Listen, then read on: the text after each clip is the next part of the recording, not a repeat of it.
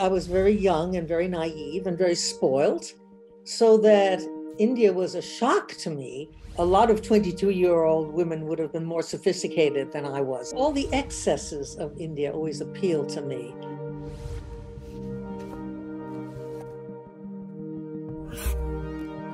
Here we are with Wendy Doniger, and it's always wonderful to have her. She's written a new book, this time not necessarily about the myths, but in some way demystifying who Wendy Doniger is herself. So it's called An American Girl in India. It's her letters that she wrote to her parents when she was 22 and spent 1.5 years in India. And it is delightful. It's one of the most wonderful, uplifting, incredibly interesting books I have read for a very long time. So welcome, Wendy. Welcome to the weeks off the shelf. And I think that, we were just talking about the book, and I just wanted to say that, you never really find very many recollections of that period, which are written with such, they were vividly described. I think you write about this, write to your parents, and you were very close to them. But I think the 60s, if there is any description, and a lot of now, pioneer women economists, for example, have written about that time, none of them really describe India in the 60s. We have a lot in the 40s and the 50s, but the 60s kind of draws a blank. And I wanted to ask you about writing back to your parents, coming to India at 22. What was that like? What was your first experience? So you write that at some point of time that India is not as exotic as you thought it was. It's a country so maybe you need to travel out. So can you talk really about writing about the book and how the book came about, and then we'll get in later.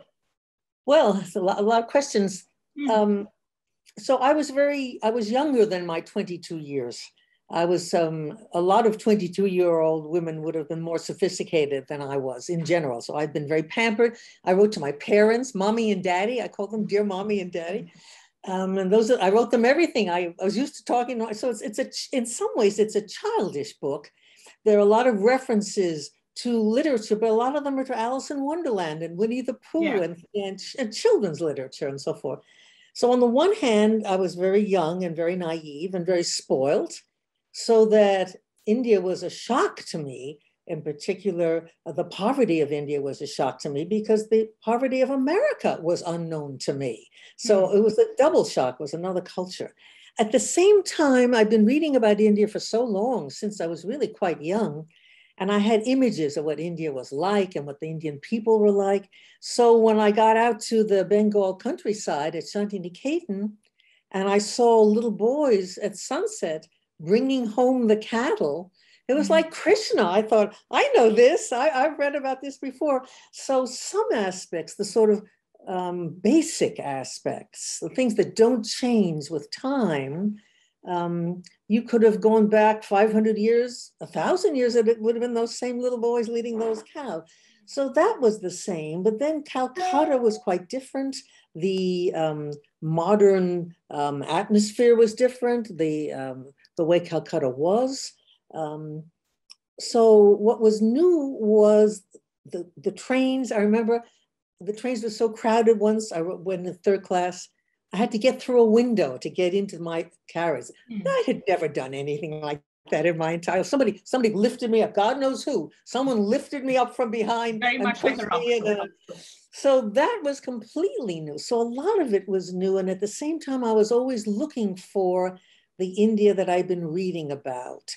The women in their saris, and Shantiniketan, you had women walking around washing their hair and playing the veena. And there was a sort of a almost cultural affectation of antiquity. So that satisfied me very much. So I was ricocheting back and forth between the modernity from, 60s was modern in the 60s. On the one hand, there were rickshaws, and I hated I wouldn't go in the rickshaw. The thought of being pulled. I know you mentioned an incident. It was very upsetting to me to have a human being do that. Yeah. On the other hand, the bicycle rickshaw seemed okay because I had ridden a bicycle too. So the idea that a boy on a bicycle was pulling me, that was okay, but that a human being on his, So I was sorting things out for myself all the whole time. And it was very exciting and in some ways very exhausting. And it helped me to write. I was always a writer. I thought if I'll get it down carried on your paper, typewriter, right? Without it, I had my little Olivetti with me, and I had my parents with me in a way. I thought if I tell my mommy and daddy about it, it won't be so strange. I'll say, you won't believe what I saw today. And then when I wrote it to them, I believed it. I believed it more. I never thought I would ever see those letters again. And yet at the same time, some of them are like field notes that I did expect to see again. So I don't really know what I thought would happen. What happened was that I lost the letters, that my mother kept them, that when she died in 1991, they came back to me, but there were so many, you know what happens when someone dies, someone is inquisitive, it's my mother. So I never read them. Then in 2018, years later, when I retired and I had to give up my beautiful big office, there was this box of letters. So I kind of suddenly met my 22-year self again when I was almost 80.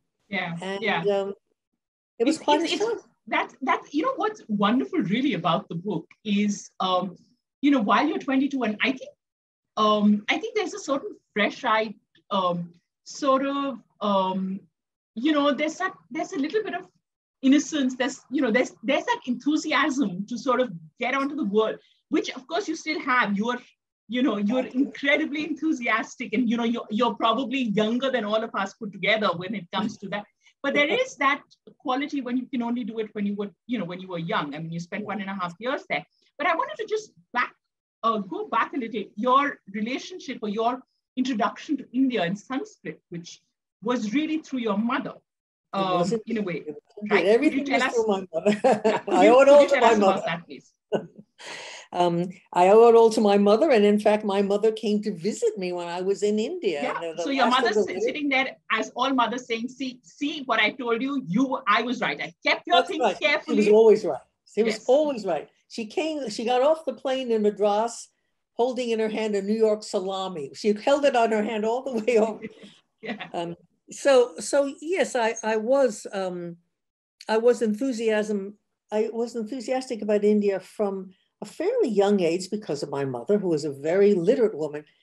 My mother never finished high school. There's a long story there. I wrote another book about her called The Donigers of Great Neck, about why my mother, who was so brilliant, never finished high school.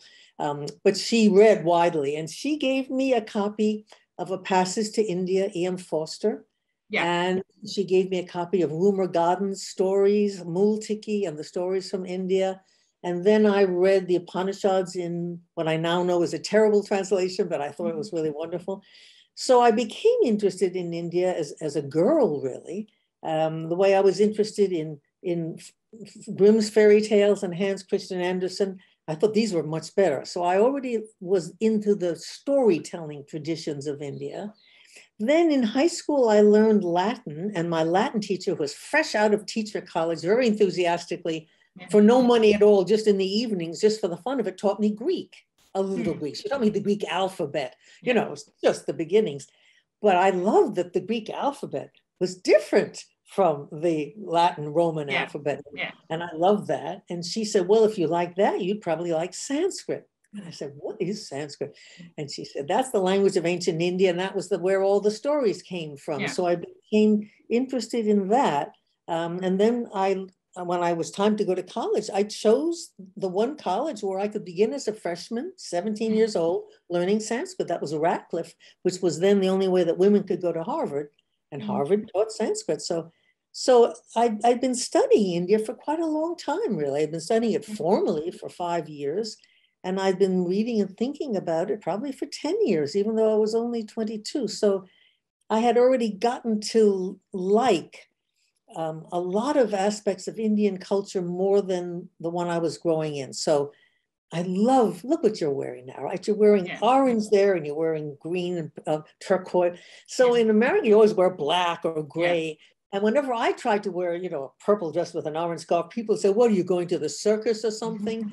So you couldn't do that. And I loved Indian food. I loved that you could eat it with your fingers. I hated knives and forks. That's just great. You can eat like that.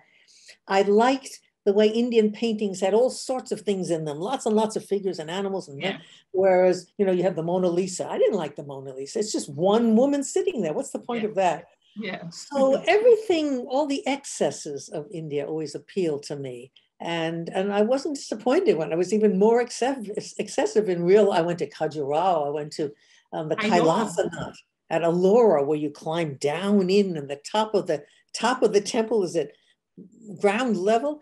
So it suited it has always and has continued to suit my temperament of the love of excess and of detail and so forth. You know, that's what is wonderful about the book. I also wanted to talk to you really about this. And, you know, you have done in that 1.5 years, firstly, I think it was very interesting that you came to Bengal.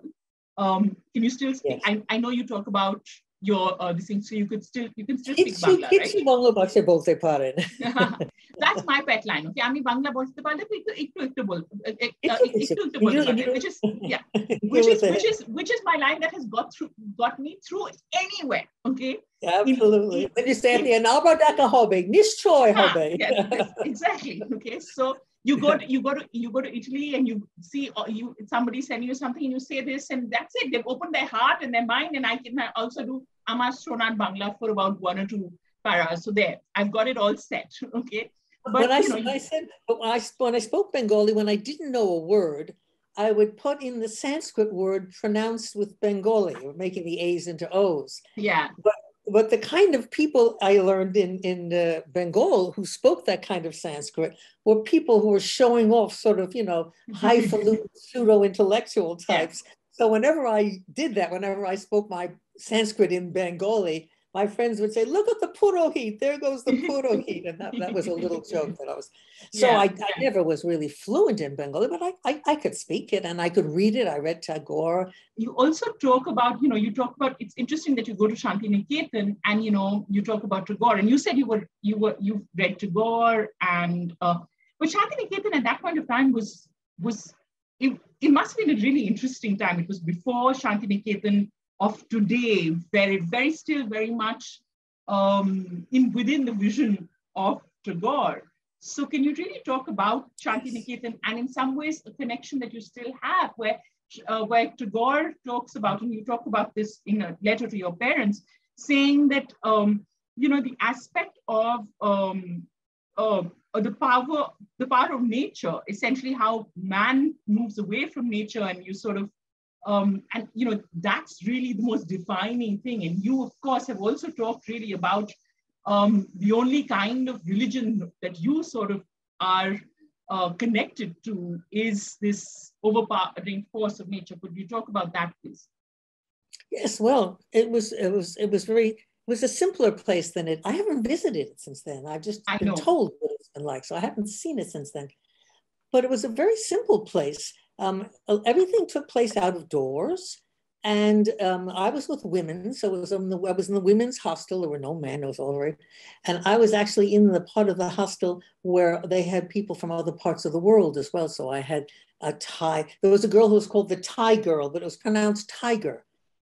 The Thai girl. I kept thinking, where is the tiger? The tiger. And there were always women wearing washing their hair, doing little paintings, sketches, and things like that. It was playing instruments.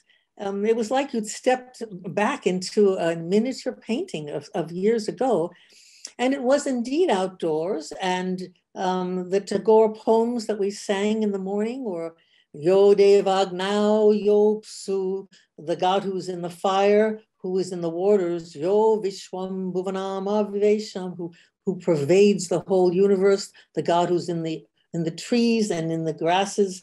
To that God we bow. That was the Upanishadic hymn that we sang really every morning, and it suited me. It didn't inflict any theology on you. It didn't inflict any dogma. Not that Hinduism ever inflicts any dogma on you, but it was something one could slip into and say, yeah, I can go along with that.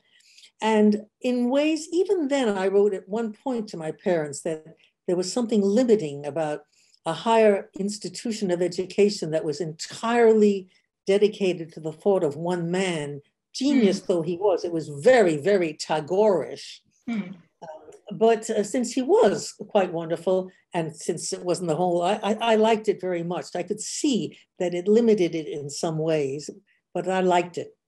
Yeah. And it's in my own nature. And the people there seemed happy with it. I met members of Tagore's family, and I met the Roys, Kshitish Roy, who was the keeper of the papers and so forth. So it was a little sort of family industry in some ways. Yeah. But it was quite a family. So it was quite a family. Yeah. And, you're right, Tagore was quite a genius, but also a snob. I remember I think there was this anecdote about him when he arrives in New York, and somebody looks at his passport. He's just won the Nobel, and somebody looks at his passport and says, "Can you speak English?" And Tagore is aghast that somebody has asked him this question, and there he is, and apparently sort of turns around and sort of sighs and says, "Oh my God, I'm not looking at you," but it's such a Tagore anecdote. But I wanted to talk to you about also the other things. You in your 1.5 years have packed everything. You learn how to dance Manipuri. You also go to Bharatanatyam classes with, of course, Aditi. You have, you eat, of course, you learn how to eat mangoes. Can you tell us, you have this wonderful incident about taking the mangoes across and then being stopped at customs and then opening it up and then eating it just to spite them. So yeah, very much an Indian there. But well, I was, when you go to a foreign country, you find the things you know. So I was trained as a dancer. I was a ballet dancer before I decided to give it up to do Sanskrit. So naturally, I learned dancing when I said, "Where are the dance classes?" When I got Shanti Indicate, and it was Manipuri dancing, which is much easier to learn than Bharatanatyam. It doesn't strain the body as much as Bharatanatyam does. So that was what I really learned. Then when I went south, somehow or other I got to meet Bala Saraswati, and I was able to sit in on one of her master classes. So I didn't really study with her. I really did study Manipuri, but I sat and I saw Bala Saraswati, and I remember thinking how old she was. She was like 40 or something like that. She was a wonderful dancer. And then I had my wonderful friend Chanchal. For me, the heroine of my book is not myself, but it is Chanchal, this high-spirited Punjabi girl who told me the most wonderful stories. And she told me that one of the ones I love best is that her father was a Sikh and was not supposed to drink. And she got him in trouble one day when she was in school, and the teacher asked her to define the word neat. And she said it means without ice. So I know, I love that. So Chanchal was really great. She was the real personality that I had. And Chanchal was always telling me that everything was best in the Punjab. As I left India, gave me 12 Punjabi mangoes. I took them on the plane. In those days, it took a long time. It was jet. You had to change. And I ate 6 of them on the flight. That was the main thing I ate on the flight home. But then I arrived in New York with 6 mangoes left, 6 perfectly ripe Punjabi mangoes. And I was about to, go through customs and the passports and things. And then they said, well, you can't take those in because it's the Pure Food and Drug Act or something. You can't take fruits into. So I wasn't going to throw them away. So I just sat down. I took out a knife. In those days, you could take a knife on a plane. And everyone had left. And my own baggage was going round and round. And then just the one bag that was left. And the officials were all looking at their watches because I was the only one left. And my parents were on the other side of the barrier waiting to welcome me home. And I ate those remaining 6 mangoes, one after the other. And I was not going to throw away a Punjabi mango. That was in a way my last taste, literally my last taste of India before I went back into New York. So Chanchal was with me to the very end of my trip, really. So truly Indian then, a Punjabi would never give up their mango. But I also wanted to ask you, so you take back the Sarod. You meet Ali Akbar Khan, and you meet Ravi Shankar. I mean, I don't know anybody you didn't meet in the 60s, okay? I met Jamini Roy. Jamini Roy, exactly. And at point of this, so I mean, it's wonderful because now he, of course, he's being rediscovered. And, you write about that in the book where, this aspect of it not being considered art. That's right, because it was just Krishna. It was just like folk painting, people thought. And it wasn't, of course. So I wrote a lot about it. I met him. I liked him so much. I bought a painting from him for $30, which I still have, a beautiful painting. But brilliant. I talked to him about, I wrote some of what he had said about the way he painted. The idea was that he was just doing folk art. Well, of course, now folk art itself is also much more valued than it was in those days. Earlier, true. But of course, he wasn't just doing folk art. He was taking these Indian themes and transforming them in a very sophisticated way in the light of what he'd learned from Picasso and Braque and a lot of other people as well. But I did meet people. One met people in those days. Calcutta was a wonderful place. Ed Dimmock, who was the family that I stayed with, was the Dimmocks. He knew everybody. And so he introduced me to everybody. But I also met people on trains all by myself who recited Shakespeare to me and all sorts of things. So they said they would sing, and then I met a man on train. I sang a song, he sang a song, then another guy sang a different song. We're all sitting there in the carriage doing it. So people were just open to me. I went to Calcutta. I had a friend, she said, stay with my family. It was a hot day. And when I came in, the women were taking naps in a big dark room with fans going. And they said, come along. And I just lay down on the bed with all these strange women. We all just rolled up and went to sleep. And it was just so nice. And I could not imagine that happening in any place I'd ever been in my life. I think it's the same, but I think also, and I wanted to ask you these questions. Your 22-year-old self, and, two things. I said, at some point of time, you've chosen not to censor what your 22-year-old has said, which I think is an incredibly wonderful, brave decision. You say, right, talk. It was really Ravi. It was my publisher's decision, Ravi Singh. When I read these letters, some of it was so stupid. I said, I'm going to leave this out. He said, no, first of all, leave everything in, but also you need to apologize for the things that embarrass you now. In other words, to say, dear reader, you're going to say, what? She said this, and I want you to know I said the same thing now when I read it. So it became part of a conversation which we're having in America about reading old books that are racist and that use words that we don't no longer use and that are anti-Semitic. And what do you do about good books that are written by people in a time when they, like everybody else, used racist and anti-Semitic language? And I think you read them and you say, look, even a good person like this had these bad ideas at the time. That's the way we all thought then. It weren't that we were all terrible then, it was the way we thought, and we've got to stop doing it now. It's not that it's okay because a great man was a racist. Ezra Pound was a fascist. No, it was not good. He was a very good poet. He was a fascist, but so I wrote in my preface to the letters and to each section, I now know how stupid this was. So it's a conversation between a rather naive me and a slightly more sophisticated old lady me. And I think it's important to have that conversation. It's interesting. I told some stories. This is a great story. And I tell the story of Saranyu, and I get it wrong. It's not why she became a horse. There's another reason. But I wrote a whole book about Saranyu later on. I got it right in the end. And it's nice that I loved it from the start. I wrote it down fast. I wrote it down a little wrong.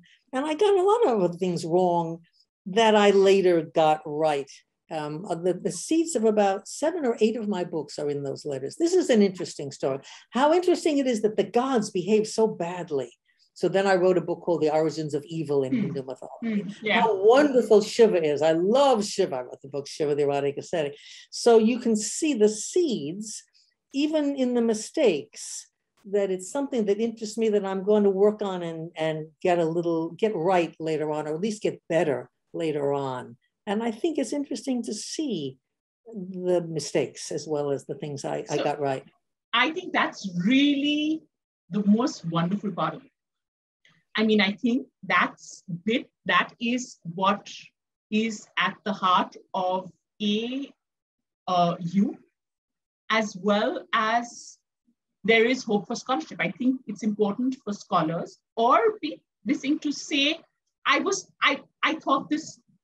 I think differently too now. I mean, I think in this whole woke world of cancel culture, we don't allow people to change. We don't allow that at all. We don't allow the possibility of that. Right? Yep. Really true. Who didn't think like this? I mean, you couldn't have. I mean, in the sense I'm 22 in a different, you always, there is a certain aspect you were learning. So I think that's wonderful. I also wanted to talk language. I kept saying this is Western. Yeah. And so I said, no, I didn't mean Western. I mean American. That's what I meant. Or else I meant not Indian. But you know.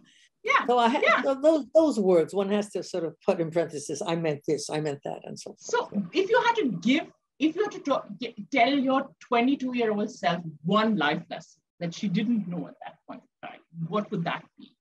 And what could your 22-year-old self teach you, your 82-year-old self now? Wow. What would I tell her about India in particular? I would tell her that kind of innocence was not going to last. That kind of openness to another culture was not going to last. That with the advent of television, with the rise of the RSS, with all sorts of things that happened in India, that the cultural openness was going to close down in various ways, even as India was going to be bombarded with cultures. In Calcutta, in Shantiniketan, a lot of people had never seen an American before. So that was going to change. There were going to be lots of Americans coming to Shantiniketan. So the fact that I was sort of a unique thing, come and meet the American girl, that was going to change forever. So on the one hand, you were going to get a lot more of the incursion of foreign culture. And at the same time, the move to preserve what it was uniquely Indian was going to go on in some centers. There were scholars and people going to record the folk literature before the folk. There are people trying to catch now dialogues in India that only one person speaks. So that Indianness was going to die out. I would warn her that there was a moment in time that was not going to last. That there was a kind of respect for native culture in the villages, in the countryside, and even in parts of the city that was going to be washed away with this wave of access to Europe and to America in particular, and all of that. That was a kind of innocence that was going to be lost. What would she tell me? She would tell me that people are still people and that there are still villages. I have students who go into the villages. My friend Annie Gold goes to the villages in Rajasthan to this day. That's not all lost. That it still is valued by a lot of people, and it can be found. It's coated over with this difficult jingoistic layer, but it's still there. I think it's still there. I haven't been back to India for some time now, but I think it's still there. And thank you so much for being part of this. Thank you so much.